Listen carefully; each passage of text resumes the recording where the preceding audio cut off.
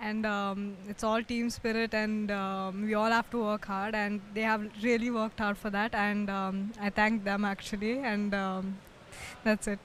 Well, really, it's all about team spirit. It's all about strategy. What strategy was there in your head before you jumped in? Actually, we had no strategy whatsoever, but then it turned out to be very fantastic at the end. So yes, I would like to thank everyone's efforts here because it's not a single person's effort that counts. Yes. And coming to an event of this magnitude, Khelo India University Games in Greater Noida, how is the feel of the competition, the swimming pool, the complex, the cheering? What are your thoughts on that? So like everything was awesome. We enjoyed swimming in the pool, and everything was good. Thank Good. And, doing the ankle leg, I know it's always a challenge, but what a swim that was, I think, from the entire team.